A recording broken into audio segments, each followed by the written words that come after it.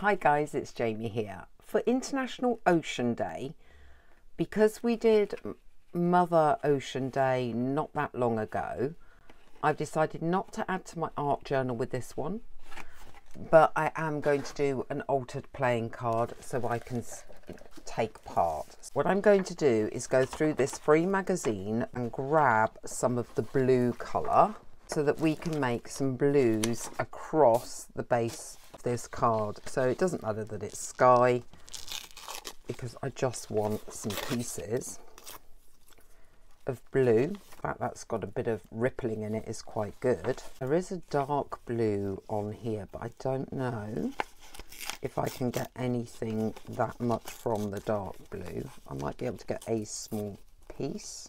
There's some beautiful colours, look at those.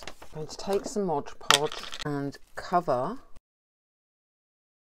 the card with some of these blues. Now obviously with ocean you're going to go lighter to darker. I do want some of the fact that it is a playing card to show through. A darker one at the bottom. I don't know that really goes with that one, but we're just working some colours in at the moment. This will actually build up some layers as well as create some colour changes. Now I want to dry that off. So that's now dry and I've trimmed it back up to the original card size. The next thing I'm going to do is take some of this tissue, which is a blue all over, and throw it over the top of here. So it's a bit of napkin that I've taken the ply down. And again, this will create more texture to the background and also help unify some of those colours and take off the fact that we've used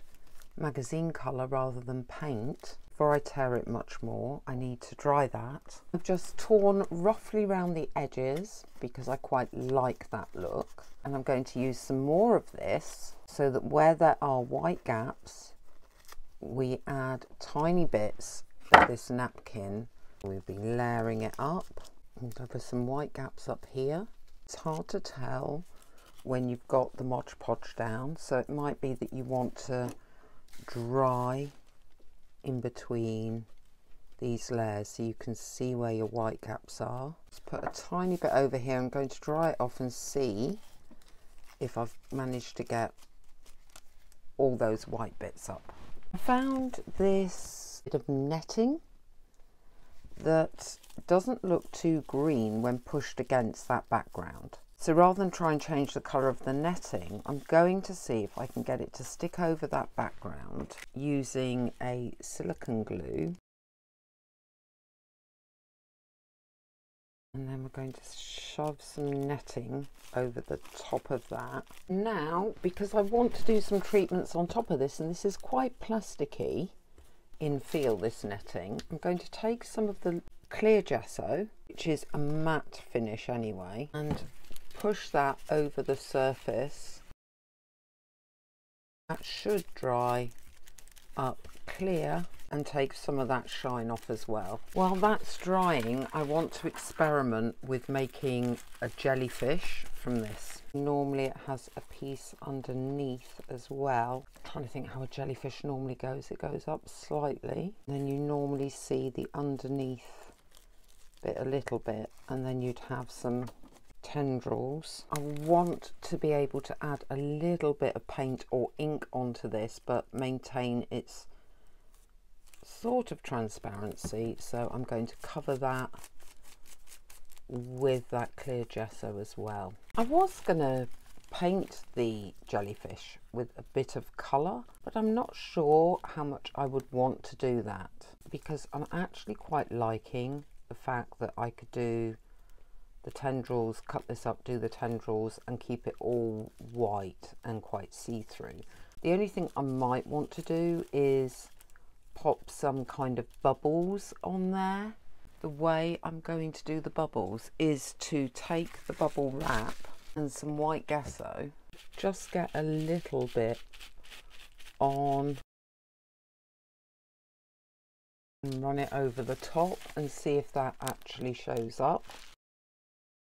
I think with that netting being on there, it doesn't really show. Only other thing I could try would be a paint pen, but I think that might be too strong.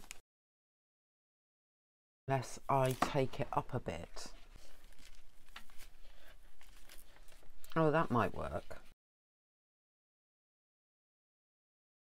If this was to go down that way, probably can't see those bubbles anyway, so that was probably a waste of time. What I might do is use the paint pen on this, see if that will hold.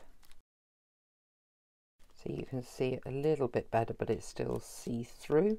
Then get some of this silicone, the little tendrils going as well. And to do that, I'm going to cut several strips.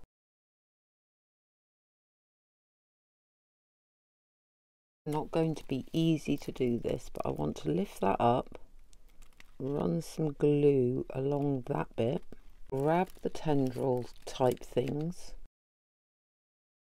We want to get the actual jellyfish on there, main body of it. All I want to do is frame that card. I want to take a darkish blue marker and see if we can get a little bit of framing going around the card.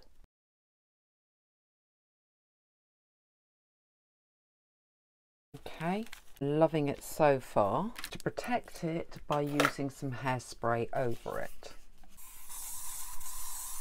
As it's all dry, what I've started to do is with a white gel pen draw around the shape to create the jellyfish. Also bring some lines down through this, which again is to me how a jellyfish looks, and I may well protect that with some more hairspray in a minute.